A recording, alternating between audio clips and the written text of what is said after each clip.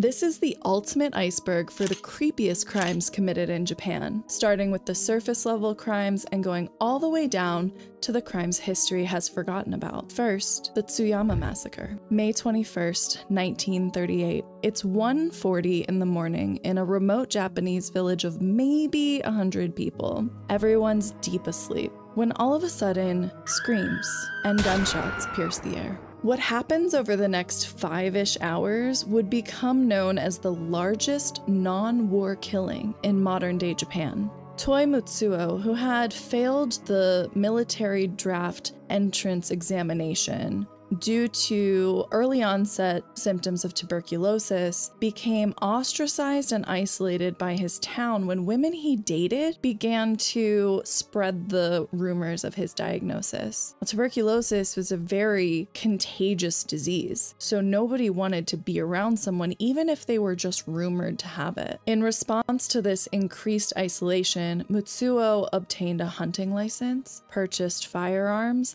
and began practicing his shooting in the mountains. He also started prowling the streets at night, probably to intimidate people.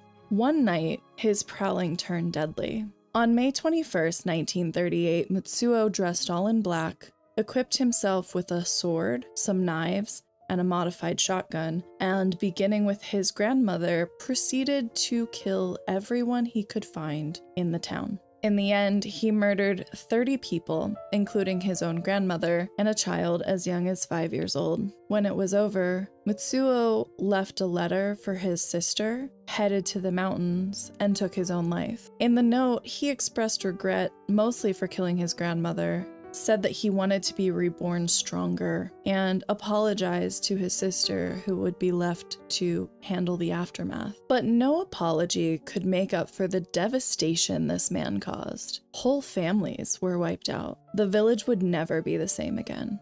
And that's just one of the surface level cases. As we get further down the iceberg, we're going to see things like a girl killing out of curiosity, and the dangers of online dating. Next, the Hikari City murder case. In 1999, a depraved 18-year-old had the sick idea of going door to door disguised as a handyman while looking for housewives home alone. After knocking on a few doors, he entered a home under the guise of work, and an encounter with the woman who was home quickly turned violent, ending in the woman's death. But if that wasn't bad enough, the situation gets worse, because the woman was not home alone. Her 11-month-old baby was there too. Naturally, this commotion caused the baby to start crying, and the murderer took his life as well. The perpetrator was quickly found, and his interrogation revealed some extremely disturbing things about his mental state, and there was an almost indifference to what he had done. When asked about the baby, he said, "I wasn't trying to kill the infant, I just tied a bow around its neck to get it to stop crying." He also claimed that the reason he proceeded to sexually assault the woman after her death was because he'd read in the novel Makai Tensho that this was a ritual of resurrection. The boy, known as Juvenile F, was originally sentenced to life in prison, but the sentence was overturned and changed to the death penalty. Now, despite the horror of his crimes, the decision to sentence this kid to death was a huge point of controversy in Japan at the time. And you might think, but he was an adult. But at the time in Japan, a person wasn't considered an adult until they were 20 years old. And so according to their legal system, he was still a minor. 18 was old enough for him to assault and murder this woman and her child. And so 18 was old enough for him to pay for his crimes. Next, we have the murderer who killed out of curiosity. In 2014, a 16-year-old girl we'll call Heather was showing some disturbing signs. On top of emotional outbursts, she also enjoyed killing cats and had once attempted to murder her own father with a baseball bat in his sleep. The family, instead of reporting her, decided to get Heather an apartment in the city away from them and send her to live on her own. This, naturally, was the worst thing they could have done. One day, Heather invited a classmate, Aiwa Matsuo, to her apartment under the guise of hanging out together. Aiwa, also 16, had a promising future. All accounts described her as friendly, unsuspecting, trusting. She could have never known that her decision to spend time with a classmate would lead to her death. Now, before all of this, Heather had admitted to her stepmother that she was curious about killing people. On July 26th, Aiwa arrived at Heather's and walked right into a trap. She was attacked from behind with a hammer and then strangled to death. This murder was not an accident, it was premeditated. There was no animosity between Aiwa and Heather. Heather just wanted to find out what it would be like to kill someone and dissect their body. Naturally, when Aiwa didn't return from her friend's house, her mother called the cops, and the police arrived on the very next day, July 27th, to find Aiwa's body dismembered at Heather's apartment. Heather, who wasn't actually there at the time, was found nearby and originally claimed to not know Aiwa. Now, I don't know what plan she had with that, like, oh, somebody came into my apartment, murdered someone, and left her there. But eventually, she did admit to the murder. Heather was sent to a juvenile school for treatment, and her father ended up taking his own life, saying he didn't think he deserved to live. Now, I don't know about all that, but the choice to send your 16-year-old daughter to live on her own instead of getting her the help that she needs, that was certainly a choice. Next, the Nagasaki stalker murder case.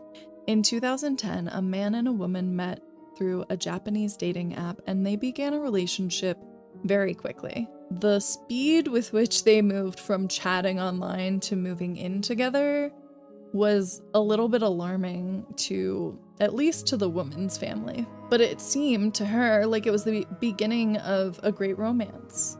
You know, they all start the same, right? Boy meets girl, boy falls in love with girl, boy moves in with girl, happily ever after, right? Unfortunately, in this case, wrong. This love story took a pretty dark turn.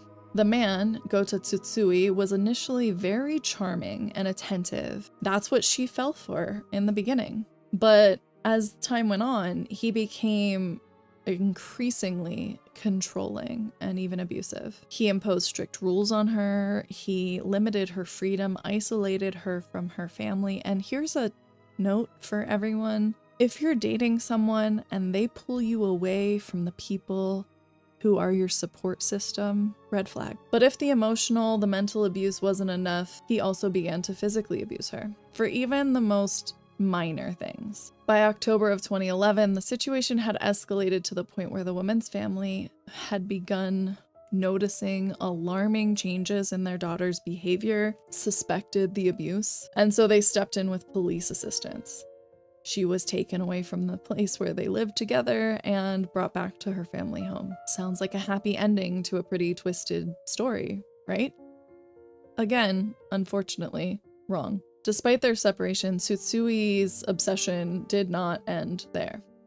He began to harass her and her family, sending threatening messages, and eventually he figured out where she lived. On December 16th, 2011, Tsutsui broke into the family home and murdered the woman's 77-year-old grandmother and 56-year-old mother before fleeing the scene. He was found pretty quickly, and thanks to DNA evidence and all of the other facts of the case of this twisted love story, he was charged and sentenced to death. Not all online dating ends badly, but this is a good reminder to be careful online. Even if you live together for almost a year, you never really know someone. Next, we have one of the most infamous unsolved cases in Japan to this day, the case of the Wednesday Strangler. Over the course of 14 years, several women disappeared and were later found. Their bodies were later found, and they were all linked by one pretty interesting pattern. They all, except for one, disappeared on a Wednesday. Between 1975 and 1989, 7 women disappeared and were later found dead, all but one of them disappearing on a Wednesday. 5 out of the 7 deaths were caused by strangulation, and the other 2 also could have been caused by strangulation, but the cause of death was not determined because of the state of the remains. Other than Wednesdays, other than the strangling, there didn't seem to be any rhyme or reason behind the choice of victims. Their ages ranged from 11 to 50 years old. Their professions were different. Their locations were different. 3 of the victims, or 3 of the bodies, were later found having been dropped from a cliff in Kitagawa-cho, and this was later dubbed the Kitagawa Affair. While a suspect was indicted in this, the 3 that were found, he was acquitted due to insufficient evidence. And even the police admitted to not doing a great job, having over-interrogated him and maybe given away too much information. These factors, along with the statute of limitations expiring, meant that these cases were never solved. Now, I don't know about you, but I'm not convinced that all of these crimes were committed by the same perpetrator. How solid of an MO is disappearances on Wednesdays when it spans 14 years? And also, how difficult would that be for a copycat to be like, oh, well, if I take this girl on Wednesday, they'll just think it's the Wednesday Strangler and they'll keep chasing down those leads. I'm not saying, but I'm not saying it. The motive of this next one is a bit different. The Tsuchiura serial murder case began when a man decided he was done with life and that he wanted to die via the death penalty. So he set off on a murderous spree in the attempts to get caught and put to death. In 2008, a 24-year-old man that we'll call Ken had had enough of life. He had enough of academic struggles, joblessness, and just this isolation that he felt. Up to this point, Ken would escape into video games as a way to dissociate from his depression, from his suicidal thoughts. I also dissociate into video games, so let's not do the video game crime link, okay? Eventually, he got it into his head that he wanted to die, but it had to be by the death penalty, and so he began to look for victims. Initially, Ken considered targeting a school. That would do it, but there were too many adults around, so he thought better of it. Instead, he went and stabbed an elderly man, and this would be the first of his violent crimes. Continuing his spree in Tokyo and driven by this desperate need for recognition on top of his obvious death wish, he stabbed multiple people in Arakawa-oki Station, which resulted in 2 deaths and several serious injuries. Eventually, he turned himself in, hoping to fulfill his death wish. During the trial, it was revealed that Ken had NPD. Now, if you don't know what NPD is, congratulations, you must have been fortunate to not grow up with or date a narcissist in your life. NPD is narcissistic personality disorder. Despite this diagnosis, though, he was found mentally stable, able to accept responsibility for his crimes, and was given the death penalty that he had so badly wanted. Naturally, he accepted it without appeal. Next, we're talking about another unsolved case, one that had Japan divided about whether a powerful man had been murdered or decided to take his own life after death threats and too much pressure. In 1949, Sadanori Shimoyama, the first president of the Japanese National Railways, was found dead under mysterious circumstances. On July 4th, 1949, Shimoyama had released a list of about 30,000 railway employees that were to be fired in the name of personnel cutbacks. I'm sure a lot of us have felt something like what those employees were feeling, especially around the pandemic recently. And some of you maybe post-pandemic. It's not fun. So maybe it's not a surprise to learn that as a result of this announcement and these cutbacks, Shimoyama received a lot of death threats, even from high-level US military officials. The next day, July 5th, Shimoyama left his home around 8:20 in the morning. He instructed his driver to stop at a department store, and that department store was the last place he was seen alive at 9:37 a.m. A little past midnight, his body was found, dismembered, on the railway between 2 stations. It was determined, and perhaps obviously, that he was hit by a train. But autopsy findings suggested that he may have already been dead when he was hit by the train. He had internal bleeding from the impact, but there was a lot of blood loss that did not seem to be related to the place where he was hit by the train. This whole thing sparked a lot of conspiracy theories. Some suggesting that US military was involved, maybe in an attempt to weaken the Communist Party. Others suggested poetic justice by those harmed by Shimoyama's budget cuts. And others thought that the pressure was just too much and he took his own life. Because of limited forensic capabilities at the time, investigators had a lot of trouble coming to a conclusion. And the fact that their findings were never revealed to the public gave some merit to the various conspiracies. If the police aren't telling us what's going on, why? Guess we'll never know. Next, we'll head to Kobe, where a school janitor discovered a boy's severed head outside of the school gates before classes began. In his mouth was a note. The perpetrator of this crime, sometimes considered to be a Zodiac killer copycat, was only 14 years old. In 1997, Japan was rocked by this case involving a series of brutal killings perpetrated by a young boy. His actions led to the deaths of 2 children and serious injuries for several others, leaving the whole city reeling. In February of 97, the boy attacked 2 girls on their way home from school, seriously injuring one of them, who was only 10 years old. This incident went relatively unnoticed despite the violence of the crime and the age of everyone involved. In March of the same year, he killed a girl with a hammer and seriously injured another.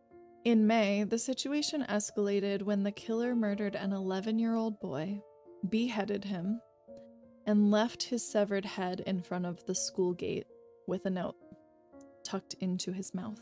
The note said, "This is the beginning of the game. Try to stop me if you can, you stupid police. I desperately want to see people die. It is a thrill for me to commit murder. A bloody judgment is needed for my years of great bitterness." Finally, in June, the killer was arrested. It was then that it was revealed that he was only 14 years old. He was placed in a juvenile medical training school, but was released on parole in 2004 after serving only 6 years. As expected, this caused some outrage. The people of Kobe, especially the families of the victims, did not think this boy had been rehabilitated in 6 years when he was murdering people at the age of 14.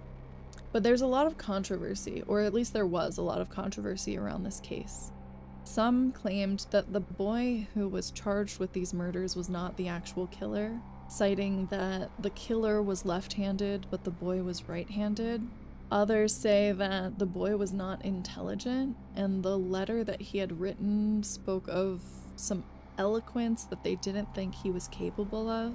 Despite the questions as to whether or not he was the actual killer, the boy, then a man, released a book in 2015, an autobiography that seemed to maybe express some regret for what he had done, but also recounted his crimes in graphic detail. The family of one of the murdered children tried to stop the book from being published, and they were unsuccessful.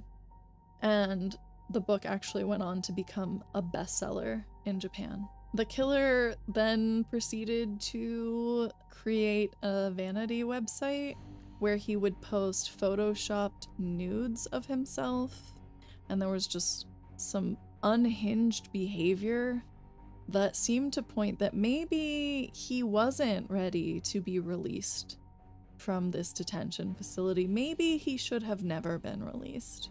As a result of all this, or maybe in retaliation for all of this, for the book being published, despite ethical concerns of that, for this strange behavior online, a tabloid actually released his name, his real name, his location, his occupation. Despite all of this, despite his name, his location, everything being released to the public, that seems to be where the story ends. Nothing seems to come of it after that. He faded from the public eye again, and presumably went on to live a normal life, while the families of his victims can't walk into a bookstore in Japan without seeing the proof, the reminder of his release and his freedom. These were the surface level cases, but let's go down below the surface for the next ones. We're starting with the Nishinomiya Mummification Incident. This is another cautionary tale about online dating, about how you never really know who's on the other side of the screen. In 2013, a man named Ueda met this woman A through an online dating app, and they hit it off really quickly. They started bonding over shared interests, shared life experiences. Ueda had been struggling financially, not doing so well, and so he pretended to be a nurse like A, so they would have one more shared experience, one more thing that they had in common, one more connection. Through all of this talking and you know, getting along really well, he talked her into meeting him in Osaka. Now, when A got there, she knew something was up. Something wasn't quite right. And eventually, Ueda came clean about his job, his lack of job. Somehow, this confession and the resulting conversation escalated into an argument over the meaning of happiness. Ueda said that happiness to him is family. A said to her, happiness includes money, and there's no shame in that. Success is important to people. Sometimes success means money to people. Differences of opinion, differences of values, that could mean you're not compatible, but that should be where it ends. It shouldn't escalate to murder.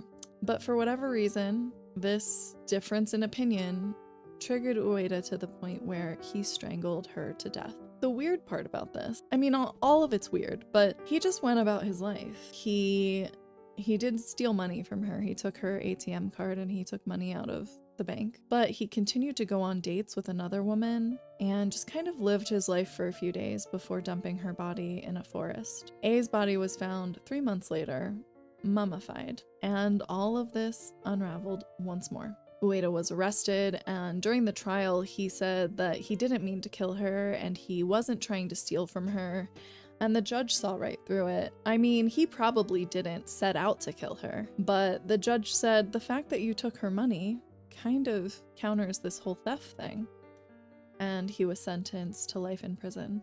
Once again, this is another case that reminds us of the dangers of online dating, and there are dangers in all kinds of dating. But just be careful out there. For this next one, we're traveling to Fukuoka City for a disturbing plot that unfolded involving exchange students, what they thought was going to be a big payout, and the tragedy that it became. In 2003, Fukuoka City became the stage for a crime where 3 broke exchange students, lured by the sight of a luxury car, planned a robbery. Their target was a 41-year-old clothing retailer after they saw a Mercedes-Benz out in their driveway and thought, wow, there must be so much money inside. Let's go get it. Leading up to the crime, it seemed these students were obsessing over this family's wealth. They saw the car in the driveway and planned this robbery. And while maybe they weren't originally including murder as part of their plan, it was kind of agreed upon that it was a whatever it takes situation. The students broke into the house via an unlocked window and found the wife in the bathtub, where they drowned her. They then moved on to the children's room, suffocating the son who was asleep on the bottom bunk, and taking the daughter hostage. The husband, who hadn't been home at the time, returned and was coerced into revealing his PIN for his bank account. Despite begging for their lives, the students ended up murdering both him and his daughter. They weighed down the bodies with dumbbells and dumped them in the sea. The whole sordid ordeal was finally revealed when a human leg was found floating in the water. 2 of the students were found in China, and the last one was caught in Japan. All 3 were sentenced to death. This case is a reminder that sometimes greed has no limits. Next, we're diving into a case about unchecked jealousy. In a shocking twist, a Saitama police sergeant turned criminal, engaging in a robbery and murder over financial woes related to a secret affair. In 2015, a Saitama Prefecture police sergeant, burdened with financial problems that seemed to be a result from an extramarital affair, embarked on a desperate mission turned deadly. On September 3rd, 2015, the Sergeant X was doing an autopsy for a resident's father. I didn't know that was something that police sergeants did, but while he was there, he discovered a safe. The sergeant meticulously planned this robbery, and so after casing the house and learning the resident's schedule, he entered the next day, used ethanol, and strangled the resident before making off with over 1 million yen in cash and also some valuable coins. The resident was found with no signs of resistance, but the sergeant's DNA was found at the scene. On top of this, eyewitnesses saw the guy's car, in the area. The sergeant ended up receiving a life sentence for the crime after he told the jury at his trial that he decided to murder the man because he thought it would be too difficult to just rob him. This isn't the first case that blurs the line between protector and perpetrator, and I don't need to get into all that, but those were the below the surface crimes, but I want us to go into deeper waters here, starting with the case of Johnny Kitagawa. If you haven't heard of Kitagawa, he's what they call the Harvey Weinstein of Japan. Kitagawa was accused of assaulting hundreds of young boys through his time as a top talent agent in Japan. It was known that he could make or break a career, and some victims said that if you wanted to be successful, you had to put up with the abuse. It was necessary to succeed. Kitagawa's company was often dubbed the boy band factory, and I don't know how much you know about the J-pop or K-pop industries, but these industries are churning out groups that they are essentially selling as a product rather than human beings. The industry as a whole there's a lot to unpack there, but Kitagawa's company was known for very strict control over its idols and its trainees. It's assumed that the abuse began in the 1960s with the first generation of Johnnies, but Kitagawa also had an immense level of power over the media, and so a lot of these things were silenced. There were victims that tried to come forward, and it was just brushed under the rug. Victims said that Kitagawa had a habit of preying on trainees that were around 15 years old. He would move from one boy to another in the dormitory. I'm not going to go through the details of all of these reports from victims. They're as awful as you can imagine. What I do want to mention is that a lot of people blame Japan's culture of shame around things like sexual assault and sexual violence. And it's not just sexual violence, it also extends to things like mental health. People blame this silence on the part of Japan and the Japanese culture for the reason that Kitagawa never was punished for his crimes. Even today, people are still coming forward as they gain courage to speak out about what they went through. Some victims, even now, say they feel like they owed him for making their careers. Next, we're going to Tokyo University, where a dental specialist's web of romantic affairs led to a poisoning. In 1950, an assistant professor at the University of Tokyo was on the way to a celebratory event and became the target of a poisoning attack. The perpetrator, a dentist with a history of complicated romantic affairs, wanted to silence the professor who had threatened to expose his affairs. Seems a little extreme, but the dentist's personal life was in shambles. He had very bad luck with women, including several affairs, an arranged marriage. The assistant professor had been threatening to expose all of this, all of his misdeeds. So the dentist came up with a plot to poison the professor. He laced a bottle of whiskey with cyanide and gifted it to the professor, who drank it and quickly fell ill and died. Originally, the death was deemed a heart attack, but another professor who was like a favorite student of the victim urged them to do a deeper investigation, and that's when they found the cyanide in the whiskey bottle. The dentist confessed to the crime, told all about how the professor was going to expose him, and he was originally sentenced to life in prison, but was reduced to 15 years. At the end, he only actually served 8 years because he was a model prisoner. And when he was released, he started a new dental practice under a new name. So I guess that's a thing that we can just do. The next case challenges our understanding of justice, or the justice system. The Hiratsuka apartment 5 bodies case is another twisted one that includes disappearances, a mysterious string of deaths, and suspected incest. In 1984, 6-year-old T was reported missing, with his mother alleging that he was abducted by North Korea. But in 2006, 5 bodies, including T's, were discovered in an apartment in Hiratsuka. 2 of the bodies, one belonging to Y, who was 35, and one belonging to R, who was 19, were half-siblings. And originally, it was believed that they participated in a suicide act and were in an incestual relationship. However, there was a note found from the mother that admitted to murdering her daughter, R. And then there was another note found from Y, who expressed wanting to die to be with R.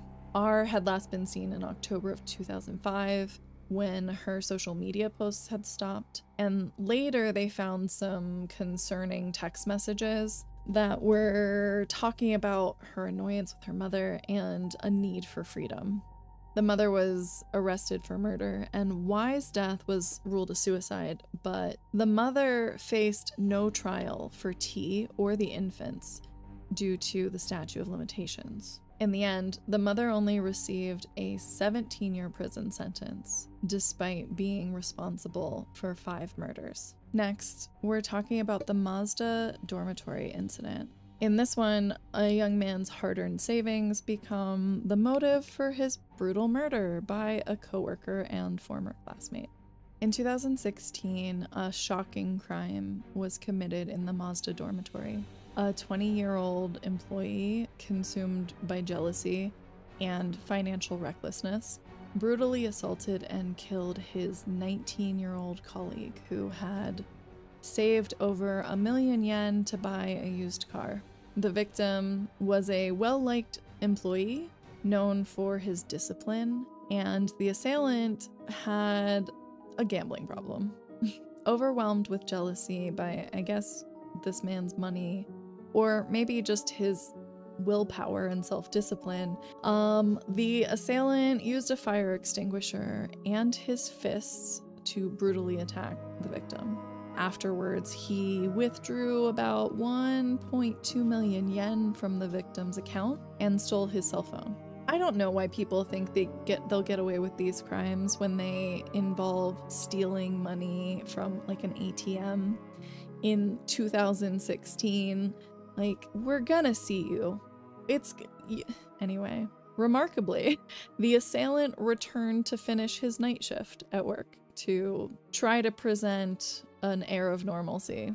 Unsurprisingly, the crime was discovered because of surveillance footage. He was arrested and sentenced to life in prison. So remember that when you want to steal from your friends who have more money than you will get caught and never get to spend that money. Keep it in mind. Those were the deeper waters, but now we're going really deep, down into the abyss. And we're starting with the Kitakyushu confinement murder case. This one is a story about manipulation, confinement, torture, where a man's twisted games led to the deaths of 7 people, including an entire family. Between 1996 and 2002 in Kitakyushu City, a series of crimes was orchestrated by a man, M, and his wife, B. The man was a master manipulator. He used psychological torture and physical abuse to control and eventually kill several victims, including his wife's family. The man drew his wife into a violent relationship, one that led to her attempting suicide. But he manipulated a lot of people, not just his wife. He exploited people's vulnerabilities, made them question the people they trusted. He managed to incite abuse and killings among his victims. The man and his wife extorted over 40 million yen from his wife's family, manipulating them through fabricated crimes and demands. And this continuous abuse of the victims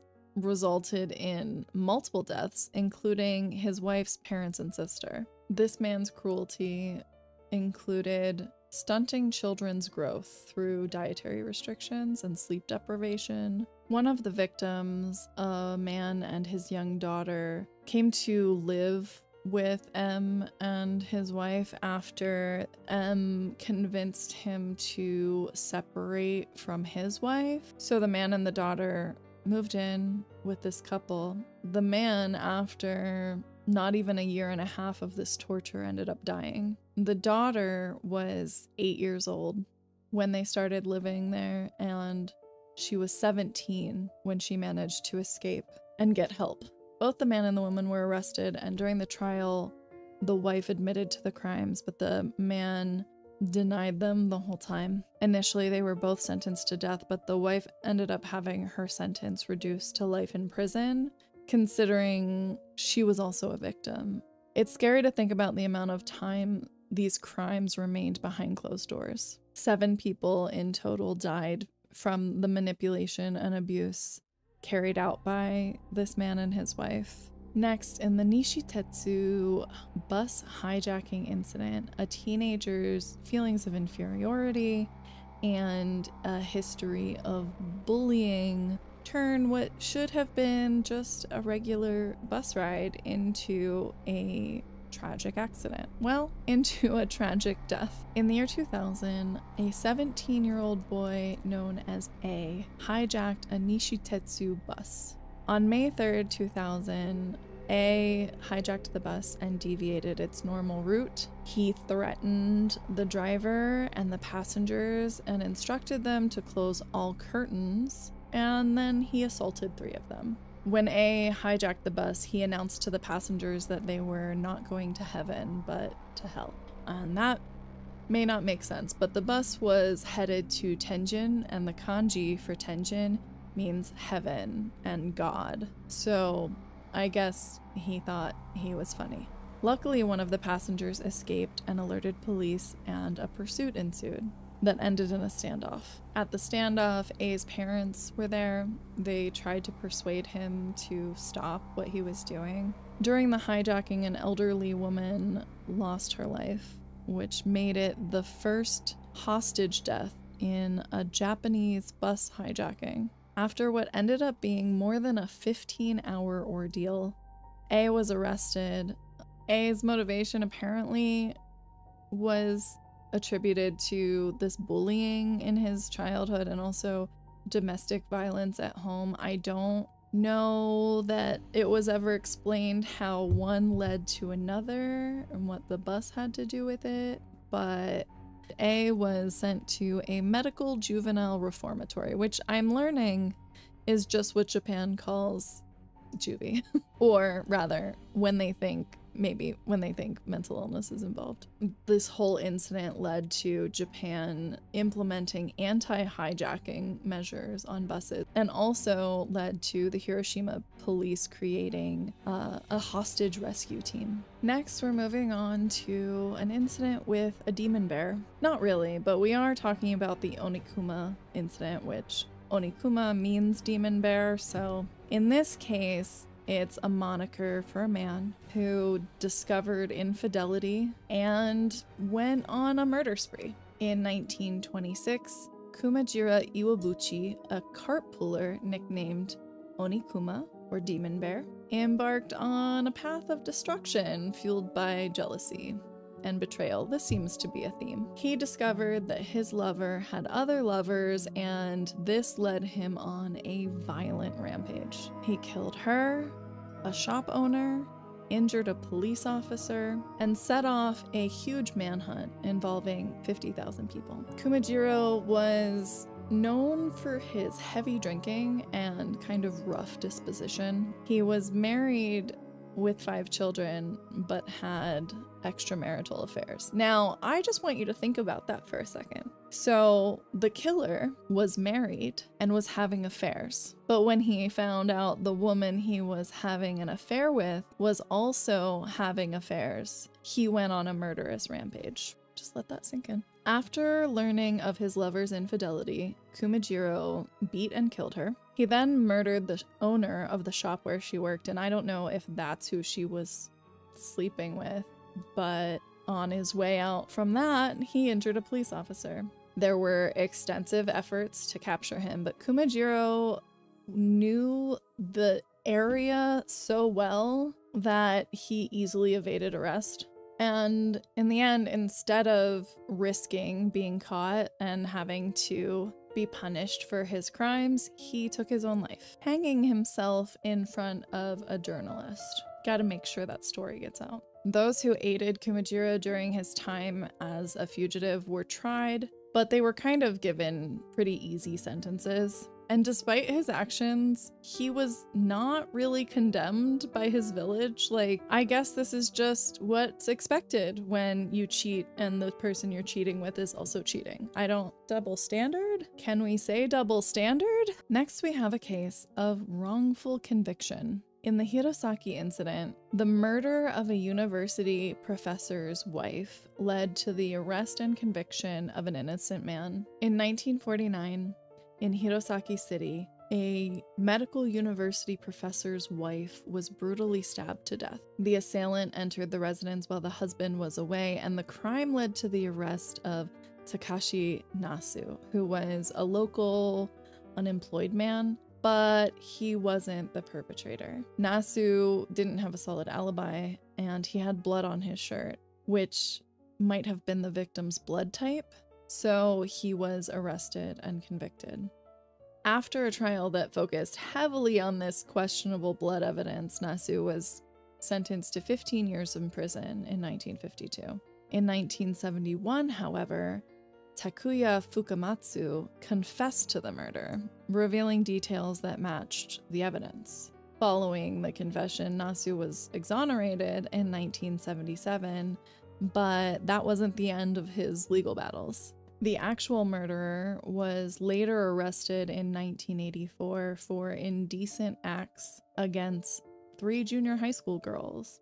The initial blood type identified on Nasu ended up not even being linked to the victim at all. Nasu filed a state compensation lawsuit due to his wrongful conviction and imprisonment, but ended up losing. For the next case, we're heading back to Fukuoka for the beautician dismemberment murder case. In this one, a 38-year-old woman, fueled by jealousy, once again, kind of a theme here, ends up gruesomely dismembering her younger female lover. In 1994, Fumiko Eda, a married mother of 2 working at a popular hair salon in Fukuoka City, suspected her lover, Eiichi, of having an affair with another beautician, Mayumi Iwasaki. She was already trapped in a troubled marriage and had begun an affair with Eiichi, which intensified after the two took a trip to Hawaii. But her unfounded suspicions of Eiichi's infidelity with Mayumi just kept leading to worsening jealousy. She was overcome by rage. Again, no evidence of any affair going on. I want to make that clear. She was convinced. She was convinced that this was happening, and so the only solution in her mind was to get rid of the problem. The problem in this case being Mayumi. So Fumiko killed Mayumi, dismembered her body, and then scattered the dismembered parts in various locations, including a highway trash bin and a train station locker. Initially, the brutality of this crime led investigators to suspect a male perpetrator, as you do. The breakthrough, though, came from Fumiko herself, because she had kept a diary. When will they learn? Fumiko's diary played a crucial role in solving the case, but at the trial, she never admitted to the murder. She did admit to dismembering the body. Fumiko was sentenced to 16 years in prison, and while she sat in prison, she wrote a memoir, which still did not admit to the murder. Is it possible that she wasn't the perpetrator? I don't think so. But I don't know what it was that her diary said, but if they said it led to her, then I believe them. I hope you enjoyed this unsettling yet enlightening deep dive into Japan's creepy crime history. I know we covered a lot today, from the absolutely horrific to the ridiculous, but if you're still here, thanks for watching. Hopefully we'll see you next time, and in the meantime, stay safe, stay curious. Bye-bye.